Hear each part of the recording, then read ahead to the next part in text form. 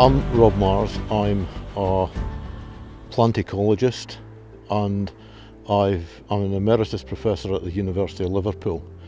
I've been president of the Heather Trust for the last 15 years, and much of my research is on the management of upland plant communities, including this moorland vegetation here.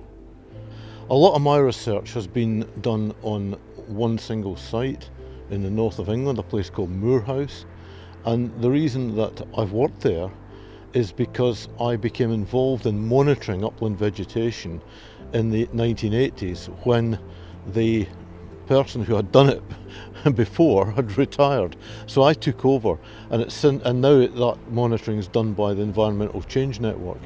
Now, one of the important things about that is that it's long-term measurements of change. Now, there's a whole host of experiments on this reserve.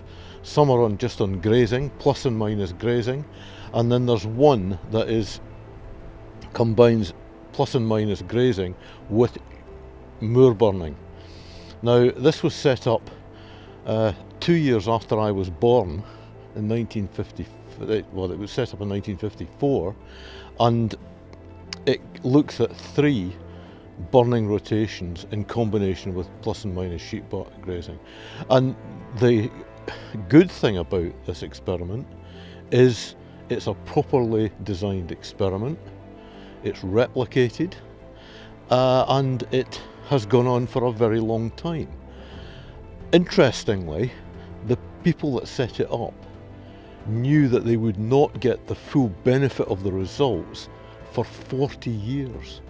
And that's an amazing, foresight to, for anybody in science to design land-based experiments. So it's a really important experiment. The real issue is, why should anybody want to burn? Now, in most places, the burning is done for grouse management. The issue, of course, is wildfire. And I believe that some form of burning rotation is really useful in breaking up the vegetation canopy, because in that way you have some areas of short heather or short vegetation, some areas of long vegetation, and it means that the overall moorland biomass is reduced and hence is a lower fuel load. The other important aspect of this is there are some areas of low vegetation where you can get in to help fight wildfire. So my view is that heather burning is one tool to help in the mitigation of wildfire risk. It won't stop wildfire because these habitats are essentially a fire evolved habitat. The dominant species heather has evolved with fire. It responds quickly. If it burns, it recovers very quickly. Its seeds are stimulated by smoke and heat. So, this vegetation will burn very, very quickly if a wildfire starts. And that, I think, is one of the big problems facing the UK in the next 20 or 30 years, especially if there is any form of climate change with much longer, drier summers. The issue is, with all land management decisions, there are options, and those options might include rewilding with more trees in the environment, and that's okay, but there are risks attached to that. And the problem is, it's all very well to take a decision to either no burn areas or to allow trees to grow, but then you've got to accept that there could be a wildfire problem, and you've got to be prepared to handle that and take responsibility for it. And I think that's one of the big issues, is taking responsibility for your land management decisions.